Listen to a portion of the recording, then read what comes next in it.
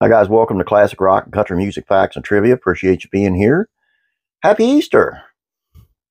He is risen. Today's video, before we get started, please subscribe. Thank you. Today's video is on Hank Williams Sr.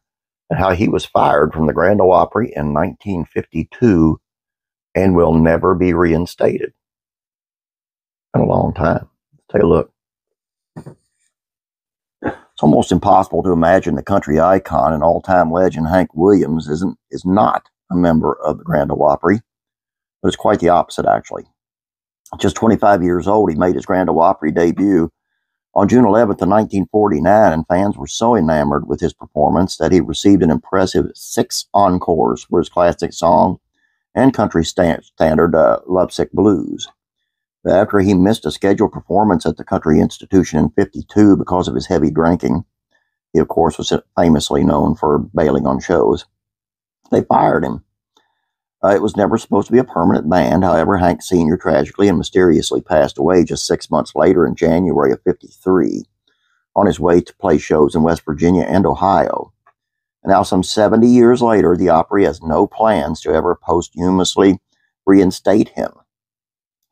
Even though his family members started a petition back in 2003 to have him reinstated, which received over 65,000 signatures, didn't quite have the effect they hoped it would.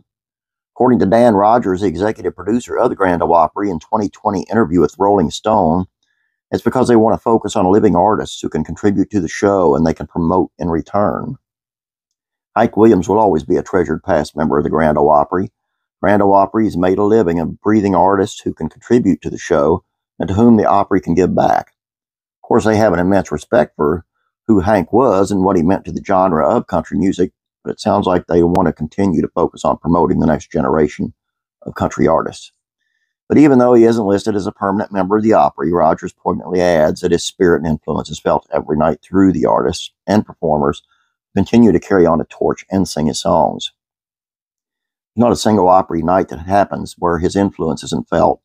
There are many, many, many Opry shows where his music is sung. And speaking of those incredible 6 encores of Lovesick Blues, you can find it right there on YouTube. Don't buy into that we're dealing with the living type thing. I just don't think they want to take time to do it, to be honest with you. That's my opinion, mind you. And you know, we're dealing with a new country artist. There is no new country artist. There is no new country. It's new country. It's not country. And I've done some shows with several, like Lou Bryan and stuff. Nice guys, but that ain't country music. Florida Georgia Line, not country music. It's good. It's not country. If you disagree, that's cool. Put it in the comments. We'll talk about it. Please don't forget to subscribe, though. Before you comment, you must subscribe. Have a great day. Have a great Easter. Have a blessed Easter. I'll be praying for you. God bless you.